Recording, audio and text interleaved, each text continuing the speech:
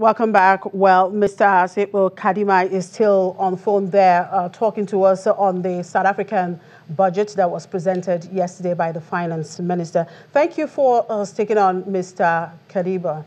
Now, the finance minister said yesterday the fund will be financed through reprioritized spending and increased borrowing, but maintains that the national government is not taking on Eskom's debt. What's your take on that, and what's the implications of this for South Africa's credit ratings? Well, I think, if anything, the statement by the Minister of Finance yesterday, as read in his budget statement, is more telling. It is more telling that perhaps the government now, more than ever, has given the clearest indication of their intention to privatize Eskom. You'll recall that recently in the State of the Nation address, President Cyril Ramaphosa spoke of breaking up of Eskom into three entities whilst maintaining a holding structure in an entity called Eskom Holdings.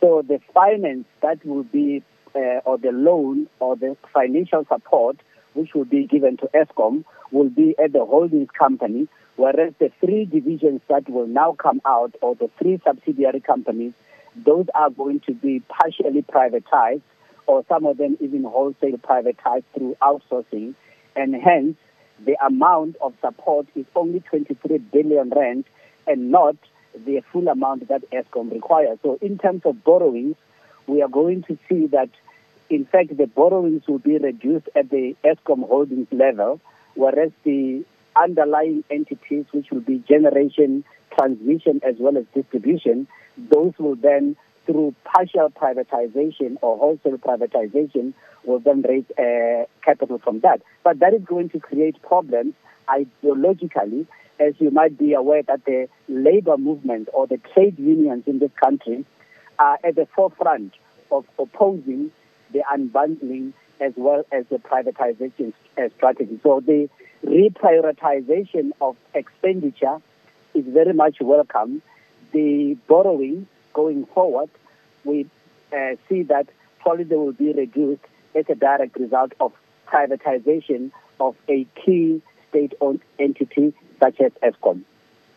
Now, let's look at some of the strategies the government is trying to put in place towards the unbundling of the power utility. The finance minister said the first step in splitting Eskom would be to transfer a portion of the utilities assets to a new transmission subsidiary. Strategic equity partners will be invited to provide capital and strengthen oversight. How do you see that? Well, that, as I say, is a clear indication of the intent to privatize Eskom against all opposition that is to it. But also, we have to bear this in mind, that the breaking up of Eskom is going to complicate the process. Currently, as envisaged, it is unlawful, because Eskom as an enterprise, as an entity, is an organ of statute. It is established in terms of a legislative framework.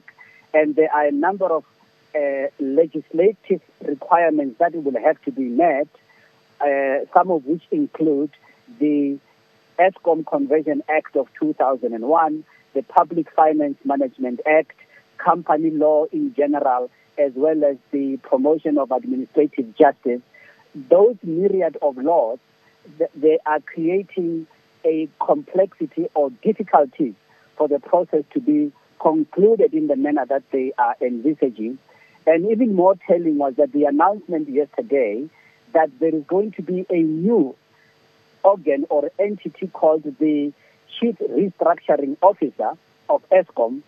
That must be seen in terms of insolvency law of South Africa, and specifically under company law, the section referred to as business rescue proceedings. So effectively, we are seeing that Eskom here is being put in a business rescue, whereby the board of Eskom, the executive management of Eskom, if anything, yesterday from that announcement, have summarily been dismissed, even though they are kept in position, but they no longer have a role. Okay. But importantly is that the role of the Chief Restructuring Officer itself is unlawful, and such a Chief Restructuring Officer will be acting ultra-virus as All far as right. the affairs of ESCOM are concerned. All right, Mr. Kadima, thank you very much for your time. And on domestic commodities market, latest data from the National Bureau of Statistics shows that the average price paid by consumers for kerosene increased in January 2019. This is despite consumers showing a preference for cooking gas over kerosene. Why is this so? Let's talk to Tumike Olowe, one of the research analysts with Financial Derivatives Company. Hello, Tumike. Good afternoon. Thank you very much for joining us. Good afternoon. Thank you for having me. Now, tell me, isn't this an irony that consumers are showing a preference for cooking gas over kerosene, yet the average price of kerosene has increased in the last 12 months? What is responsible for this anomaly? Well, we have to look at why consumers' preference moved over to cooking gas instead of kerosene. And this is basically due to the fact that using cooking gas is safer, saves time, it's less polluting, and it's convenient. We also need to know that we have hardcore users of kerosene, and we have them in the rural areas. In rural areas, they use kerosene for lighting and for cooking, while in the urban area, the main users of kerosene are industries, and they use it in the production of their products. For example, insecticide and pesticides require the use of kerosene. And then in manufacturing aviation fuel, specifically Jet A1 fuel, kerosene is a base in its production. So we can see that demand is still relatively high, and this is the reason for the price anomaly. Okay, Nigeria importation of kerosene, of course, increased to 525.51 million liters. That's in third quarter of 2018. Kerosene is used for both cooking and aviation fuel, and Dangote's refinery is set to commence operations in 2020. Will this reduce the country's import dependence on refined petroleum products and perhaps improve its balance of trade?